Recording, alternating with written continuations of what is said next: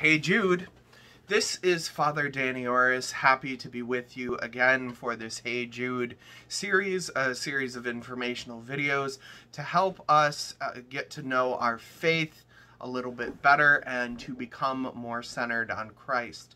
As a departure from what I normally do, I would like to talk about this upcoming solemnity this weekend.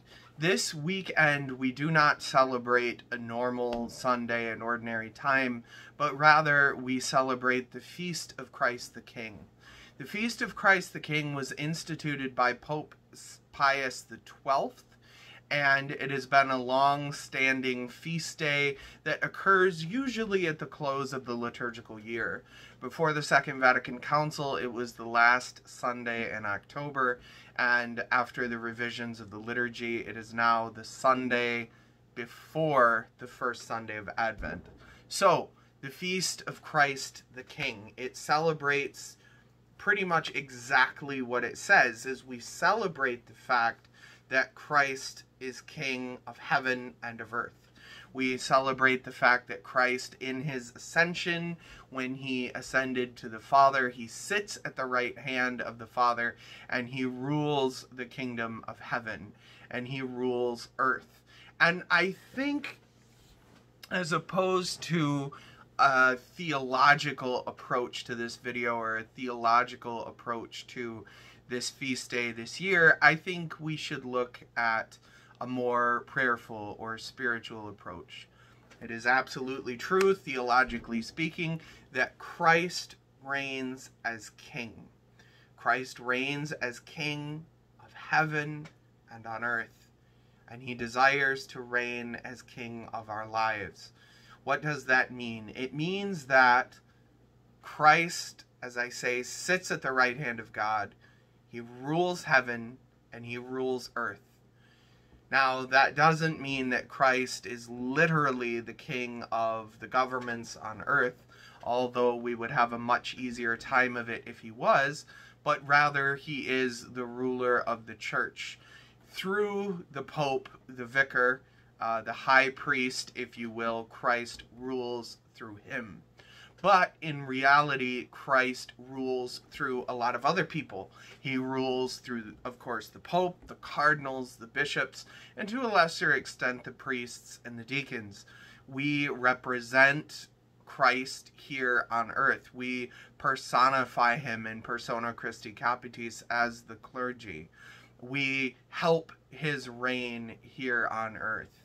But I think this year, in the midst of so many uncertainties, on the cusp of maybe, possibly another quarantine, in the middle and aftermath of a really messy presidential election, I think we need to focus on Christ as King, not only in heaven and on earth and in the church, but in our own lives.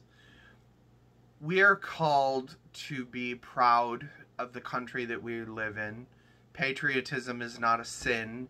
It's a beautiful trait to have, but it's subservient to the virtue of theophilia, which means love of God.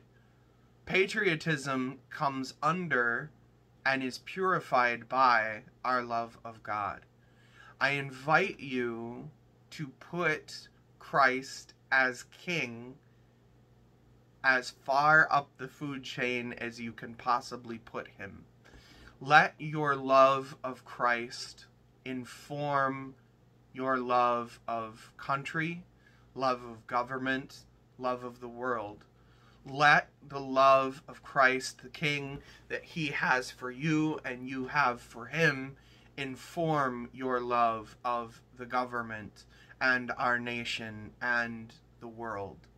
Let that love be the driving force of every other love that you have, because we are all human. We are all subject to sin, and the government, any government anywhere on earth is ruled by humans. Even the Vatican, even the vicar for the servant of the servants of God, the vicar of Christ here on earth, is a human, and he is flawed. If we put our faith in the reign of humans instead of in the reign of God, we're going to end up in a bad place. Now, I'm not being naive. I'm not saying that we shouldn't have any form of government and just pretend that Christ is reigning and we'll all be fine. No, Christ has given us forms of government. We see it in the Old Testament, particularly in the historical books of the Bible. We see, the different kings and queens and seers and sages and all those things to help organize the people. God has given us this. But we put our trust in God first and foremost, and we take our love of the country and the support of our brothers and sisters in political office, and we pray for them. And we make our love and support of them subservient to our love and support of Christ, who is King. So this year, as we celebrate the liturgies of Christ the King, let us pray for our nation and pray for our government and our elected officials and pray that Christ may reign in their hearts and that his will be done on earth as it is in heaven. For Christ is Lord of heaven and earth. Christ is King. So we put our trust in him first and foremost. And again, surrender is a temporary state. We put our trust in him above all else, and he gives it back to us.